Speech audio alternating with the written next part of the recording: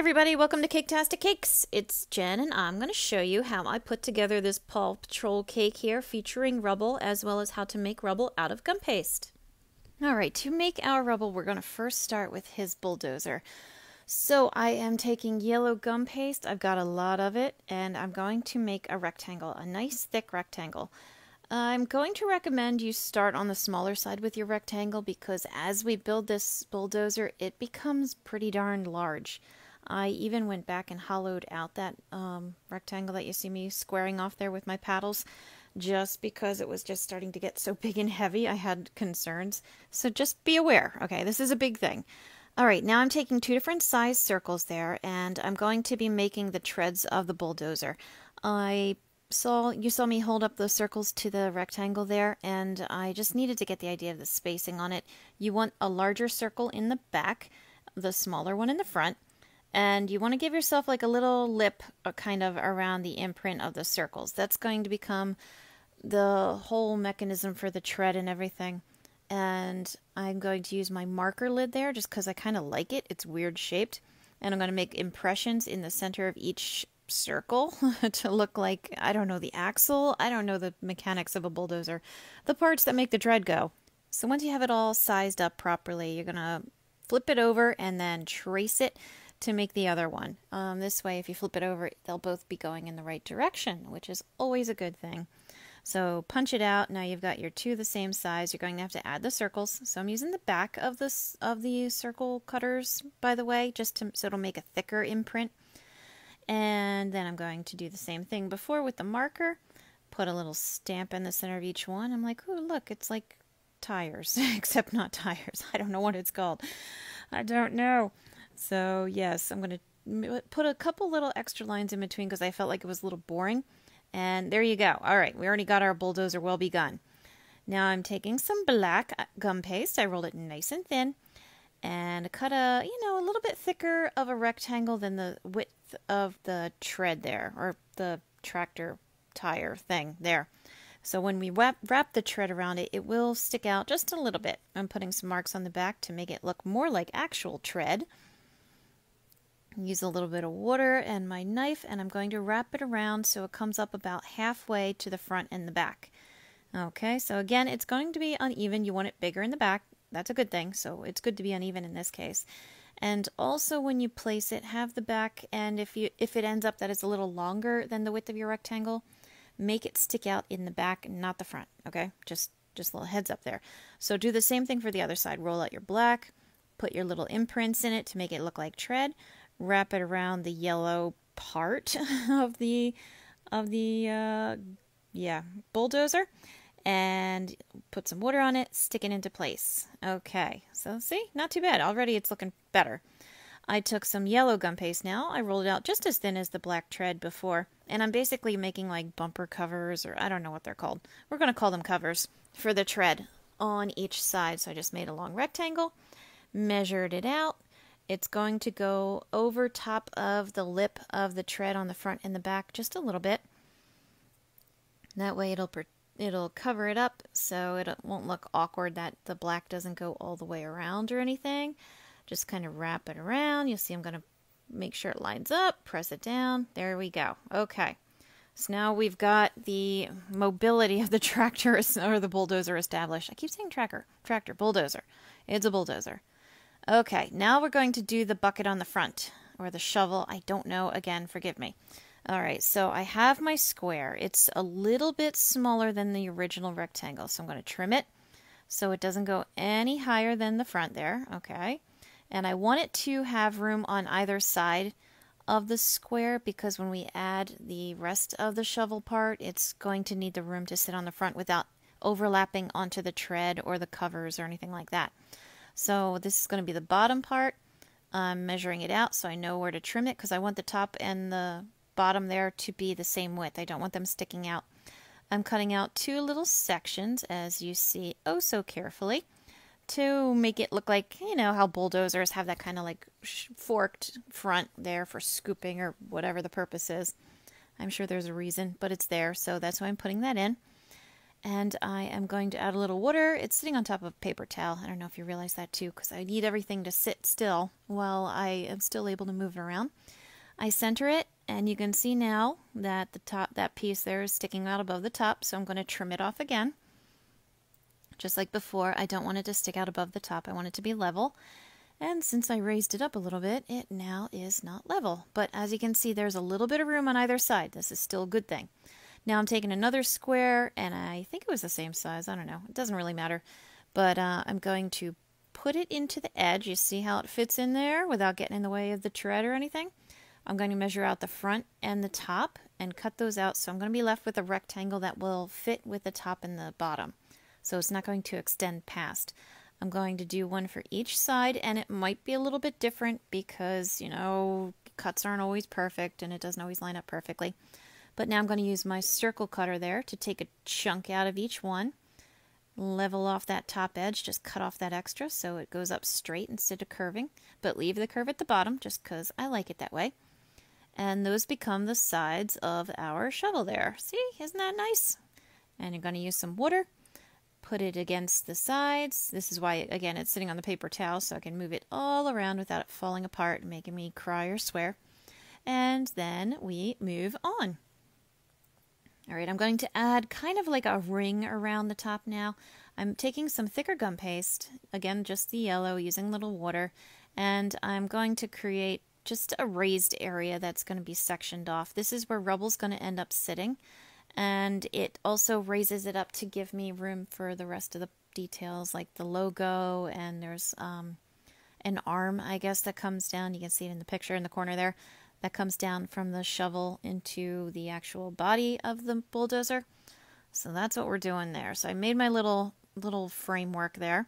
And this is going to become the arm. So I took a bean, as you saw, rolled it out. It's a little bit fatter at the top than at the bottom. And I just flattened it and curved it. So there's nothing really special going on here. And then I realized when I put the water on it with my paintbrush, I did it on the wrong side. So it has to go on that side now. So I have to remake it for the right side. So I'm just doing the same thing again. I flattened my little bean there. It's a little fatter at one end, skinnier at the bottom. Bend it so it's like 90 degrees. Make sure they're the same size, which is always a good thing, or as close as you can get it. Add your water, and this time make sure you put it on the right side so that it can attach properly to the bulldozer this time. Now I know that Rubble has like a power drill or something on the back, so I'm just kind of emulating this. It's just a thick square, as you see, a little thick square. Stick it on the back, because otherwise it looks really boring back there. I took a gray, I don't know, cone-shaped piece, putting some lines in it. Basically, I'm making a little tiny unicorn horn. And this is still just gum paste, and I'm going to trim off the top so it's a flat edge. Stick it under there. I have a little piece there, you see, just another square just to make kind of like a lid to it. I did not follow the design of his bulldozer very carefully or religiously, but you get the feel of it. You definitely don't look at that and think, ooh, nice submarine. You think it's a bulldozer. So that's kind of more what I'm going with. And I know that their newer vehicles are so detailed and so elaborate. And I just noped my way right out of that one. I'm like, nope, he sits in a bulldozer, and this is a bulldozer. Okay, now we're getting to Rubble himself. We're going to keep him basic. I am not the best when it comes to sculpting Paw Patrol puppies. I'm going to be honest, so I'm going to kind of dumb it down to make it a little more basic, and it'll look good without, killing me. So I have my yellow cone there, as you see, rounded off at the top. I shoved a lollipop stick down the center of it. Took my two brown pieces, put him in the front there. Those are supposed to be his little front legs that come out of his vest that he wears. This is his head. It's a white ball, and I smushed down the top, as you saw, with my handle, my paintbrush there. And I'm going to kind of pinch inward or roll inward. See, I'm kind of going from side to side there, but angled in toward the center. That's going to become his muzzle. So now I have recessed his eye where his eyes are, and his cheeks kind of sit back, but his muzzle comes forward.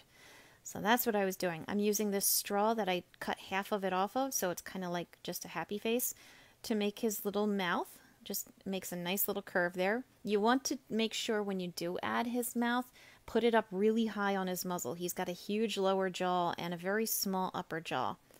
So just be careful of that. I'm going to add the brown now to his head. So I'm just making 2 circles. This part's not hard. Making 2 circles that are a decent size. You know, you can see how it'll wrap around. And then I'm going to just make them longer. I rolled them a little thinner, so now they're more oval shape. And it'll just wrap around each side of his head. It'll center in the front nicely where his eyes will be. It'll wrap around into the back and fold over the top, just so nice and tidy that it's easy. Like, this part used to stress me so much when you had to add the patches for the eyes and everything. It's not bad. It's really not bad. You just make your circles, stretch them out, and stick them on. I'm using my little ball tool here to hollow out 2 indentations that are going to be his eyes. And his eyes are set kind of low, close to his muzzle, and right in the corner of the brown of each face, each side of his face. So be careful of your location there. I added a little ball of white gum paste into each one, fill it in. Now I gave him his little black nose. It's just a little triangle. Make sure you put it up high on top of his muzzle too. His nose is all pushed up and in toward his eyes, so everything sits up high. His mouth's up high, his nose is up high. Couple little black pieces of gum paste for his eyes, 2 little highlights, and there you go. Sparkle, sparkle. He's got a little happy face going on there. Now carefully put his head onto his body, hopefully without distorting it any. And there you go. There we go. He got Rubble sitting in his bulldozer. So far, so good. Okay. Now he needs a hat. Now I took a square piece of gum paste that was pretty thick and just kind of rounded off the corners. So match it up so it's a good size for his head, and then when you're happy with it, cut the top of his head off. This is how I cheat when I put hats on things, because I am not good at wrapping it around the round head I've already made. So I just cut this top of the suckers off. I just cut off the top of the heads and make the hat flat, and then it just sits right on top. This is going to be the brim. It's just more of the yellow gum paste rolled out thin. I use the circle cutter there just to cut a brim of his hat. Square it off a little bit because it isn't actually rounded. Everything with his hat is pretty darn square. And before you put the hat on, which is like when I was like, oh shoot, I forgot this, but I was glad I remembered. He's got his eyebrows, little black eyebrows, so make sure you don't forget those. You can do it after you add the hat. It'll just be more difficult, you know, it'll just be a little harder. So a little water sticks the hat on. Now I'm going to do that center piece. I just rolled out a piece pretty thin, not too thin, but pretty thin. It's thicker in the front and tapers into the back, kind of like a long stretched out triangle, and wrap it around the hat as you see. Make sure it's flat in the front. Push up the brim up if it starts to get a little saggy. Cut off the extra in the back. And then we move on to the ears. The ears are just literally brown triangles folded over. That's it.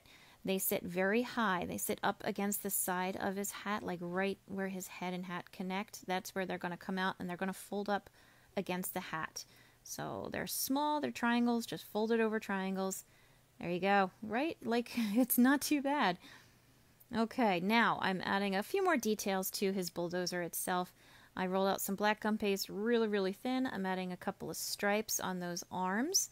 And I just put, as you saw, I just held a piece up, put little pressure marks where I felt like I should cut, trim it off, put some water on it, stick it on. There you go. Nothing fancy going on here. Do the same thing again. I was modeling this bulldozer after a toy Rubble that I saw with him with his bulldozer, and it had 3 stripes of black on the arms of the bulldozer, bucket, or shovel, whichever it is.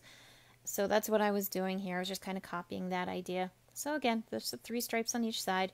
I felt like the tires were a little boring too, so I ended up going over and tracing out some of it with my food color marker, which unfortunately I forgot to record, but it was just tracing out the indentations I made.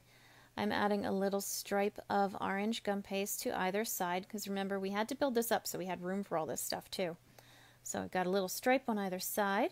Once it hardens, I had to let it sit for a little bit. I'm going to just freehand the logo, his little symbol on there. So you got the typical shield with a bone going through it, and in the center it's a wrench. So it's just a wrench sticking straight up with the little symbol in the center of it. I just put a circle because it's tiny and you can't tell anyway.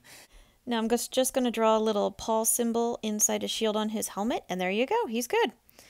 Okay, put him aside, let him dry. He's going to need a couple days to dry. No kidding. I am being serious, like a couple days, okay? So you need to make him in advance.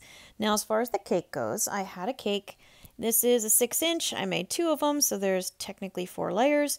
I dirty iced it, stuck it in the fridge so it got nice and chilly. Brought it back out, and now I'm doing my second coating on there. And I'm just using some white icing because I was rather uninspired at this point and didn't really know what I was going to do with it, because sometimes I just wing it. I'll be honest, I wing it sometimes. So I am putting my icing on nice and thick. I'm smoothing it out as best I can. I've mentioned in other videos, if you've ever seen them, that I am not the best icing smoother person in the world. However, I do try, so I get the E for effort.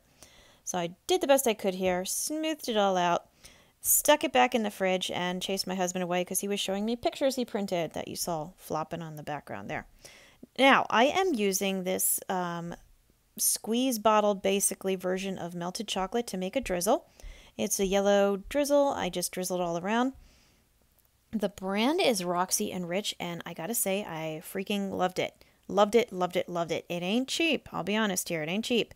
But it's even, it drizzles well, it smooths out really well. I was just amazed that I was struggling before when there was this easy hack mode that I could just activate, and there you go. Now, getting back to the cake part, I took some colorful beads. I've got orange and gold and yellow and a deeper orange, and I just stuck them on my drizzles here and there just to add a little color, a little sparkle, a little shine to my cake. And now I'm going to add the child's name.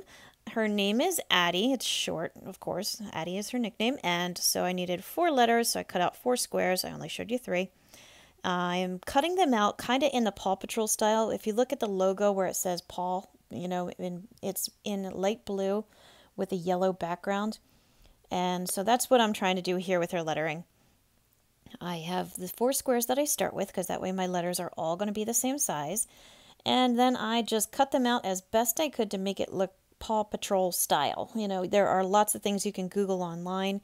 If you want to see different letterings, people will work on the whole darn alphabet and numbers for any really theme you could think of. And yeah, you could copy it from there. So for my A, I cut out the bottom part of it, but I'm putting a little paw on the top, just like in the paw of Paw Patrol. So I made a little jelly bean shape there, pressed it on, add 3 little white beads, press those on, and this is gum paste, by the way. I'm sorry if I didn't mention it. And also, you could use fondant for these. These are letters that are just going on the sides, so you could do that if you wanted to. I would be okay with it. Not that you need my approval. But anyway, I stuck them on some yellow gum paste that I rolled out really thin, carefully tracing out around each letter so that a little border of the yellow shows. Again, just like the PAW on the paw logo has it. And then take your yellow away, and then you're going to be ready to stick it on the cake. Now, when I add words or lettering to my cakes, I always start in the center with the middle letter, putting it right in the center, and then go outward from either side. Since my Addie is a 4-letter word, I stick the 2 middle letters on at the same time and then go out from either side. And right there, I had to move one of the beads because my drizzle was a little too long, but no big deal. You just pop it off and eat it if you want. Now, I felt like it needed some more color, so I took some of my colored gum paste that I use, and I'm going to cut out a big circle and 3 little circles and then make paw prints out of it. And I made a green, a blue, a yellow, and I made a pink, but the pink didn't look right. It was too light colored, and it just didn't look right. So I ended up making a red, and as you can see, I stuck a paw print on either side of the cake. It's hard to see, but they're there. There they are, see? And I ended up, I'm sorry, I didn't get rid of the pink. I got rid of the yellow because there's already so much yellow on the cake that it just didn't stand out well enough. So I took it down, put up a red, figured that looks better, and then I thought, you know what would look better? Even more. So I took the same color gum paste, and again, for these you can use fondant if you want, and made dog bones, and I made 2 straight cuts across, as you can see, and my hand is blocking it, but all I did was make the top of a heart on either side. So it's got the 2 little bumps on either side, 2 straight cuts in the middle, and you've got yourself a doggy bone. Ba-bam. It's not hard. You can do this on your own without a template or anything. I have faith. So I made a bunch of doggy bones, stuck them on. Here comes Rubble after a couple days of drying. That's just a handful of candy rocks. The big ones are jelly bean-like. The small ones are delicious and chocolate with a crispy shell on the outside. I love them. I just piled them up in front of his bulldozer to make him look like a little pup in action kind of a scene there. adjust them so they look pretty and they don't look weird because, you know, it matters to the child who was turning 4, I think. She was little. But there you go. A nice simple drizzle Paw Patrol cake featuring Rubble. So I hope you found this video helpful. Please like and subscribe. It really does help me out. I've got a lot of other videos out there as well as other Paw Patrol videos, so check those out too. And as always, thank you for watching Caketastic Cakes.